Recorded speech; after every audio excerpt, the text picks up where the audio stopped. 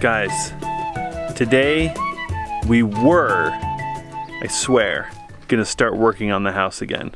But last night, a really scary / crazy thing happened. Alyssa started the hot tub. We had actually gone to an estate auction just to see what those are all about. And we got home, she started the hot tub. And she said, hey, could you just add a little bit of wood? So I did. And then this happened. It's kind of hard to hear because it was a little bit dark and I was shooting with my iPhone. But I was in the corner of our deck in terror. All I thought was, what the frick is that? And I was like, oh my gosh, it's gotta be hornets. So I was like, Alyssa, you have to come out here. We have to find this nest because I am not going in the hot tub. No way. Until we find out what this nest is and what in the world is attacking our water bottles. Jesse said the nest was this big. And then we looked at it and he's like, well, maybe not that big, but I think it's pretty big. So we want to see what it looks like in the daytime on camera so you guys can like experience it with us. And I wore long sleeves and pants. Jesse didn't. Jesse's very confident we're not going to disturb the hornet nest. Guys, I don't tell fish stories. I said it's like the size of the crock pot. We were going to deal with this last night and I was like, no, we should probably wait until today. So now, instead of, first of all, we have to rescue our hot tub because it's uncovered and we don't want to leave it uncovered, but I am not going up there until this hornet's nest is dealt with, and 2, our water bottles are up there. Well, we've been going up there. So, clearly this isn't an overnight build. I don't think they built this yesterday. This as long as we've been building our house, and we've been fine, but why? Yeah. Like our somehow hands have been inches from that nest without disturbing it. It's like by the steps. So somehow we have gone this long and not pissed off these hornets. But it's pretty good size. We're not gonna win any awards or records for hornet's nests. No. Are you going? Yeah, we're gonna switch to this camera because we can get really close. So Alyssa's gonna help going in, guys. See what it is. Well, I wanna figure out first what kind of hornet it is, and that'll help us to determine whether if it's something we can deal with or we should hire someone to deal with it. Here. Oh yeah, she's a beauty. Oh, I see you brought the long lens too. I have to get closer. You can get clear up to these bushes right here, easy. Yeah, okay. In fact, you could probably get up to the edge of the deck. I don't think they're gonna sting you. I don't think. That's a good measurement of risk. I'm kind of wondering if they're plotting a takeover of our DIY cedar hot tub. Oh, I can see it fine. Holy macaroni, there's so many. Oh my goodness golly. No wonder they were mad. Wow. So what did we do last night? Like any sane American, we went to YouTube and watched endless hornet nest removal videos, and we also watched what happens when you try to remove them and you fail and you get the living snot stung out of you. Seemed like a good American thing to do. So I think our options, we feel that now that we're aware of this, never mind that it's been here for months, we feel like it has to get removed today. People on YouTube do it. I don't know what would go wrong. I mean, I imagine we want it to be thick and maybe some like, I think there's called jet spray or something. It's like a spray for hornets that goes pretty far. We do have to remove it. I'd say that's not safe there. Not an option. Because we're going up there, like I can't even imagine if one of our friends' kids was over and went up there, just oh my god. So we're gonna like put on our thinking caps and come to a conclusion. I know what you guys are thinking. A, get the flamethrower. That's a YouTube thing, and it's our hot tub deck, and it's summer. So no, we're not gonna get the flamethrower. 2, no, we're not gonna get the shotgun. It's our hot tub deck.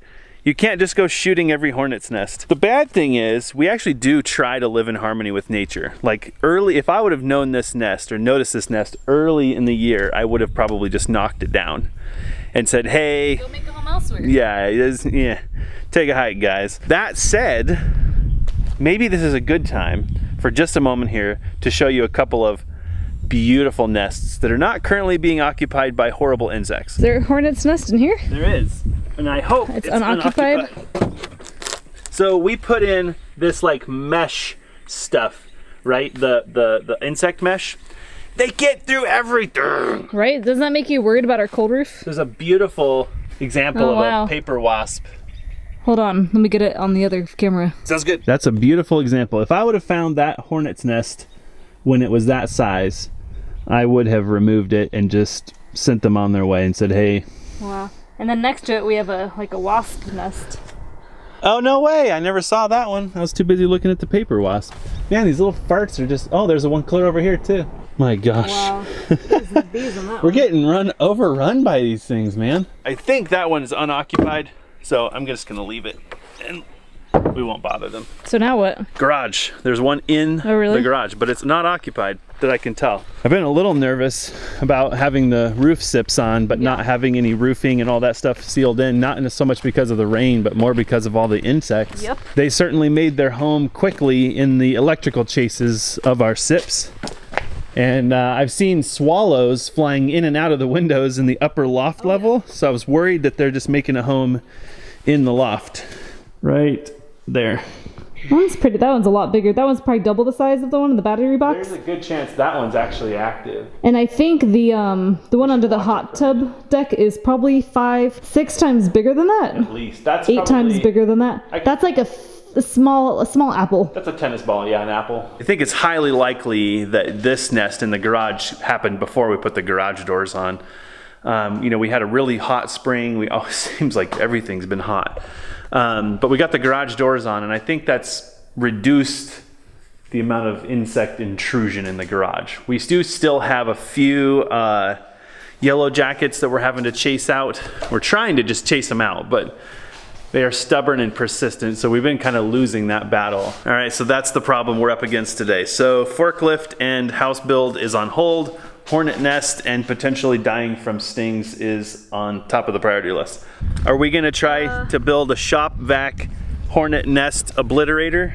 So I think we're gonna have to go look at our options. If you guys haven't already caught on, this is a part of country life we're ill-equipped for. It is. This is living in the country. This was new. Like yellow jackets, I mean, everybody kind of knows how to deal with those. When I cleaned the truck the other day, I probably knocked out a dozen nests because they just go bonkers around. And the backhoe, oh God, don't even get me started on the backhoe. They get in everything. They're by the ignition switch, the throttle, the bucket thing. God, like they're Noah's Ark or everywhere. Okay, so time to head to the city. This seems like the passive-aggressive method. Maybe if we buy all of them. This one seems bigger. Says it traps hornets. Based on these photos, I'm guessing it's a wasp. Do we want to spray chemicals all over our property? No. Do we want to get stung by a hornet or a wasp? No. So we definitely have the spray the thing and kill the thing under control, but what we're wondering is, do we need protection while we're doing it? We should go look. I don't know, so it might not be a bad investment to have. Let's go look. We're back. We've done some thinking, some researching. It's my Halloween costume, duh. Nice, way to think ahead.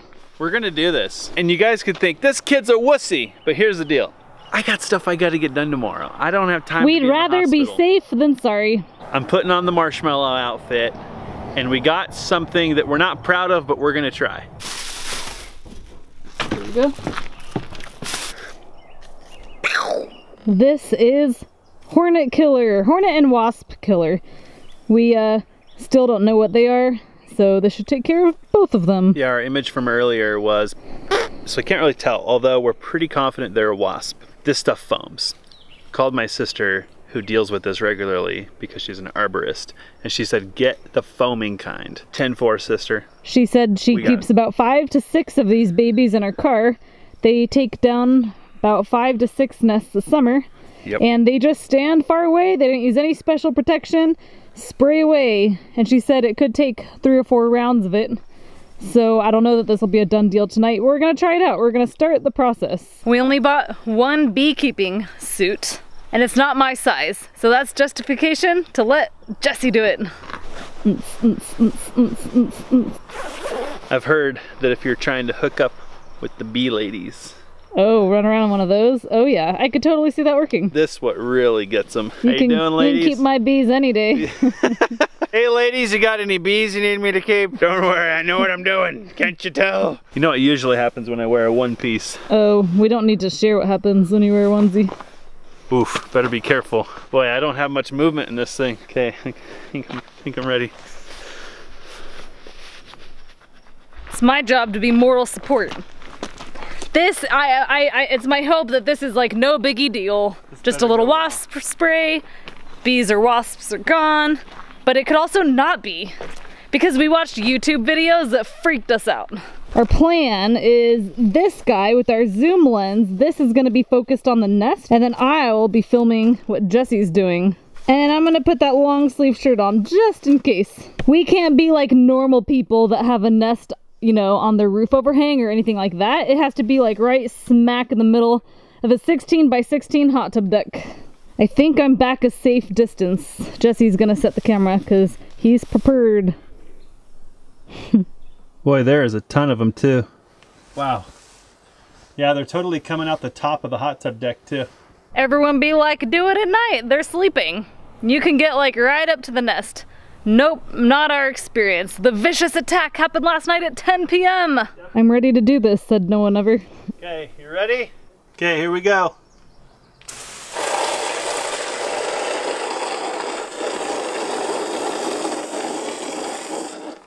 Wow. Oh my god, it just fell off. Nope, that was the foam. Oh wow. I definitely like the foam for this. So far it's uneventful, but now they're getting excited. I wonder if they're all trying to escape because the foam keeps like falling down or dripping. Oh, I see that. And every time that happens, like a bunch of them fall out. We're definitely gonna need 2 cans.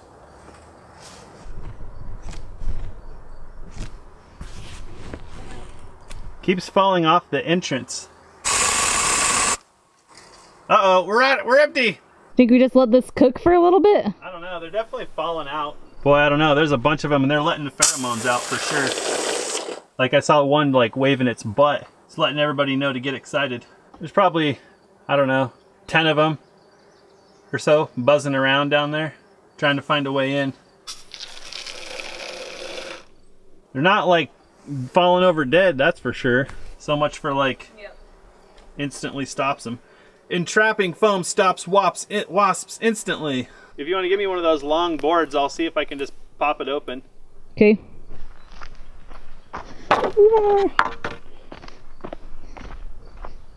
What's hard is once you open it, it might fall. Yeah. And it'll be on the ground. Thanks. Mm-hmm. Oh, that'll work good, yeah. Oh, it's definitely wet though.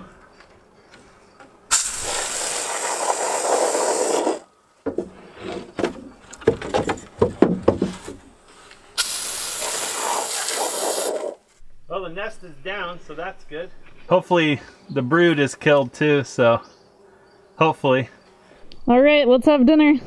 Uneventful, non-dramatic YouTube wasp removal. Actually, what I'd like to think is that's probably how it should be done. Not with shotguns and flamethrowers and drones and... Where do I send the invoice?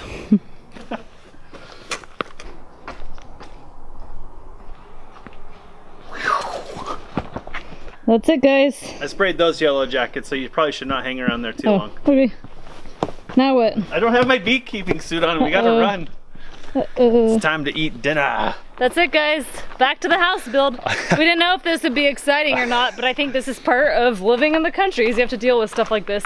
Yeah. It's not inconvenient times. So there we go. I guess this might not be the end. I guess we'll see what happens. I'm alive, you're alive, and I think tomorrow I'll go up there and get the water bottles. Yeah, I wouldn't do it tonight. I'm not afraid of hornets or wasps or anything like that, but not after you do that to their nest. Yeah. Can you imagine if somebody came to our house and just like and like jabbed it with a stick? No, please, I hope that never happens. I'd probably be like, knock it off! Back to normalcy on our YouTube channel. All right, see ya. Gonna go eat dinner. Wait. Huh. We forgot to nuke these guys. I'm not a fan of spraying, but there's a couple of nests right there. See them? Those ones. You guys, tomorrow, you're going away.